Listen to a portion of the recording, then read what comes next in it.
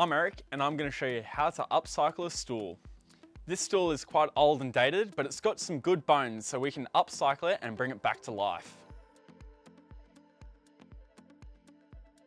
For this project, you'll need a staple gun, safety goggles, scissors, dust mask, flexible sanding pads, microfibre cloth, screwdriver, spray paint, an old stool, and some fabric. The first thing you need to do is take off the top so we can start sanding the legs.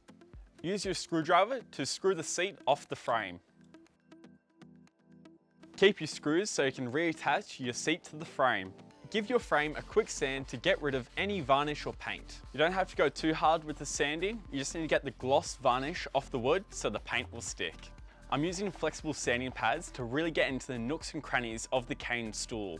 I've finished sanding and I'm going to use my clean rag to get rid of all the dust. I'm going to spray the frame black.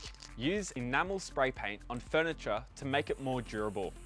Lightly apply 2 coats of spray paint to your frame.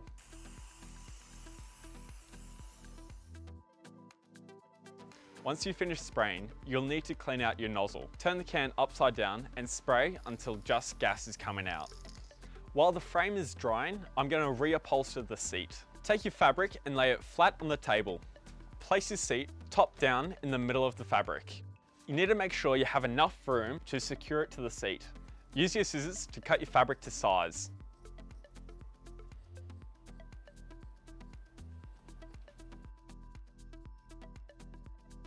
Now that we've cut our fabric to size, we can start securing it to the seat. First thing I'm going to do is secure it on this side, and I'll do the same on the opposite.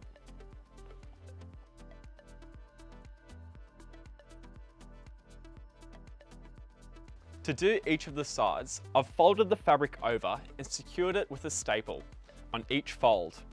This will ensure that it's not too bulky on the sides.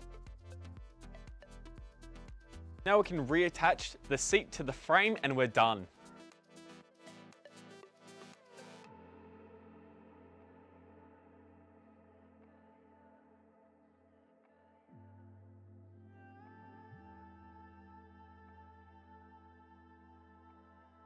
Look at that, this stool is a thing of beauty. You can customize it by using any spray paint color or fabric that you like.